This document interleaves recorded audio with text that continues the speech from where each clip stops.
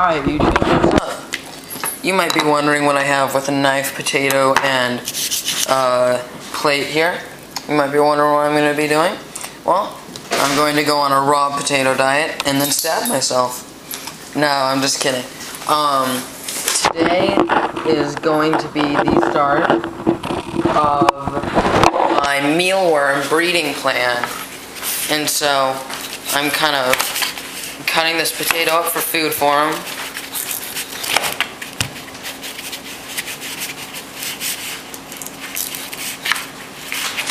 Freaking thick.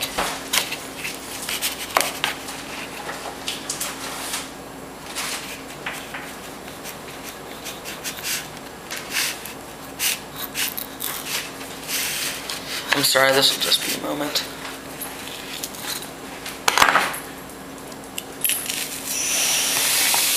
Alright, anyway, here is the head that we aren't going to use. And we have a bunch of potatoes. So, while we're walking back to my room, because I'm too lazy to cut this out, y'all can see the potatoes. And we're about to see the mealworm cage. Now, I've tried breeding mealworms before, but was unsuccessful. But now I figured out that you can like keep them in only oats for like oatmeal and shit. And so I'm going to do that. So let me go ahead and show you really quickly.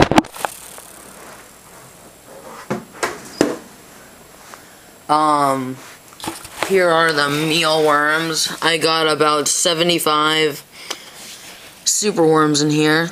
It actually looks like some of them have shed. Let's check this out. Yeah, it looks like we've got some that in here that shed. I'm sorry I didn't show that to y'all. Anyway, what we're going to be doing today is putting in a potato for food for them. And hopefully they'll enjoy that. Maybe they won't. They might rise against me and come kill me in my sleep. But let's hope that doesn't happen. Now, what I've heard is that it's kind of hard to breed them. And people tell me that it'll take me about a week to breed them. Especially these ones starting at these size. So, yeah. Here, scoot over a little, buddy. Alright, so as you can see, I have inserted numero doso potatoes. And it looks like this guy here is already getting interested. But, in later videos, hopefully, I will be receiving some mealworm pupa, beetles, and then hopefully mealworm babies. So, yeah, just be hoping that I can get some stuff. Oh, he's starting to dig in. And yeah. Now, see, this may not look like 75, but you've got to remember, these are burrowing creatures. And so they're probably like all over the friggin' place. And, so yeah, and why am I breeding mealworms? So that I can feed Geico.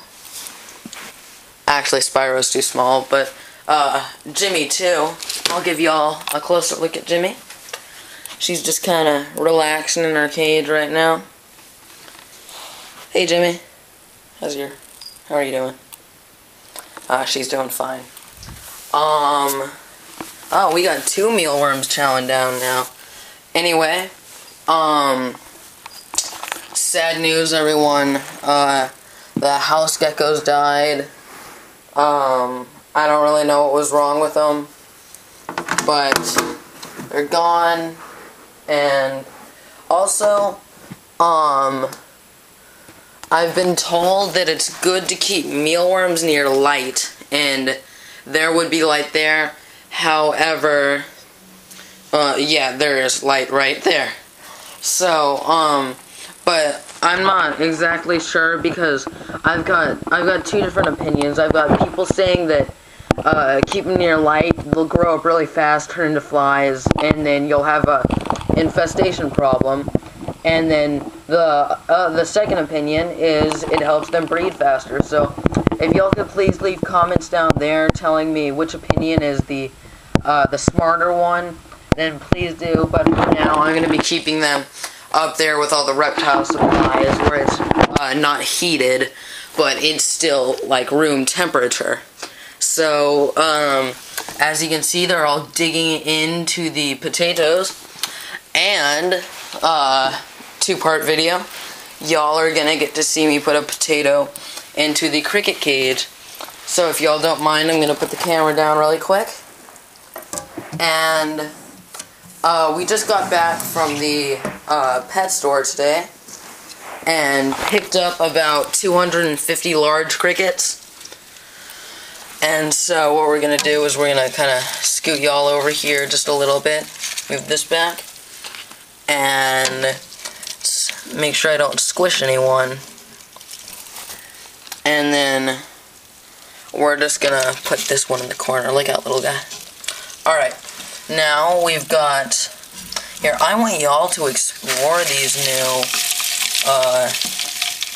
I want y'all to go onto the potato and eat it because it'll be a good experience before you die. Anyway, yeah, it looks like the crickets, some of the crickets are starting to like this. And also, could y'all please go down there?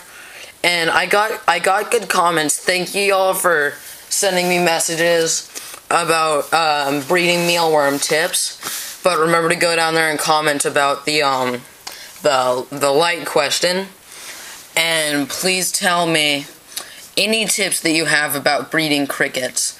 And I'm trying to get a hold of some eco-earth and some kind of a topsoil because I heard that's better to breed in them than calcium sand.